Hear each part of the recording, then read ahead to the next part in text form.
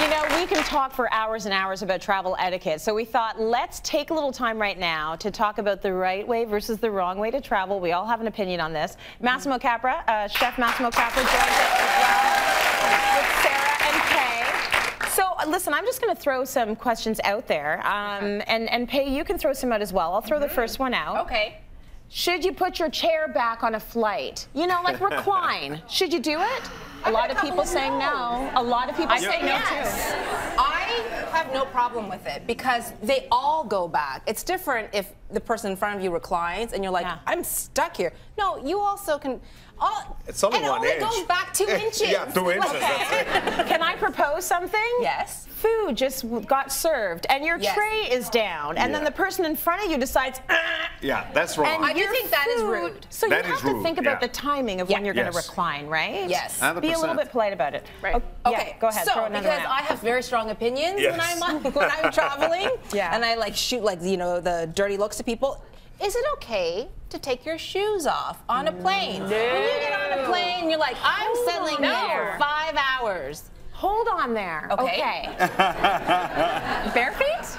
If you have bare feet, obviously don't take your shoes off. I think that's gross. You shouldn't be putting your foot up on the armrest on the seats in front of you. Like, no one wants to see that. No one wants to be around that. No. However, I have travel socks.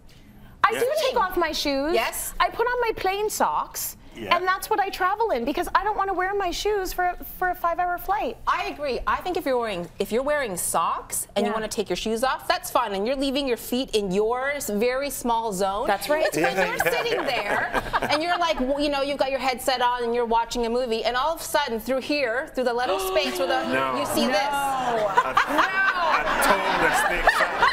Yes. Someone's foot is there. So you take the fork and you beat it. Such little space to claim.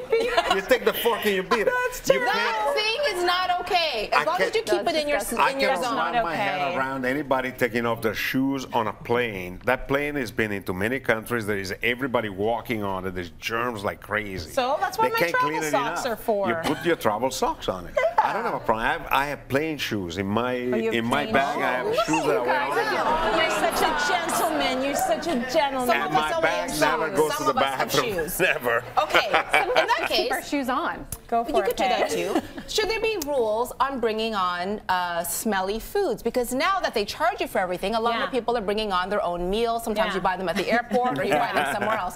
But let's say you love egg salad.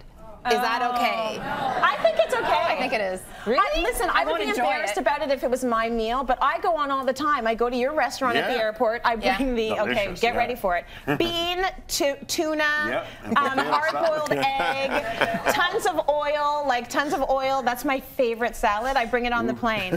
You can look at me however you want. That's right. I'm getting protein, okay? I'm getting all of my daily serving of protein, and it will be done soon, and that's what it is. Because you are charged for everything on a flight now. And it's so expensive on a plane. Yes. So I think as long as you're aware, some people just want to eat their protein. And you can just watch and be jealous. Cauliflower and cabbage. I say bring cauliflower and cabbage. Be awesome. I would bring a salad from a place that's near me, and sometimes it is broccoli, cabbage, Brussels sprouts, all shredded together. Good stuff. Perfect.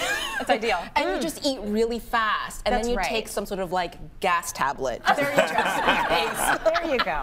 All right. Now that a lot of planes charge you for headphones, not everyone buys them, right? And people are also bringing on their own tablets. Yeah. How do you feel? Now, how do you feel about people who bring on their tablets or their phones and play games or listen to a movie or something without the things? They are not my people. It's surprising how many people do this. It drives me. It's like the people who are out and about and FaceTiming out on their phone and having speakerphone conversations everywhere.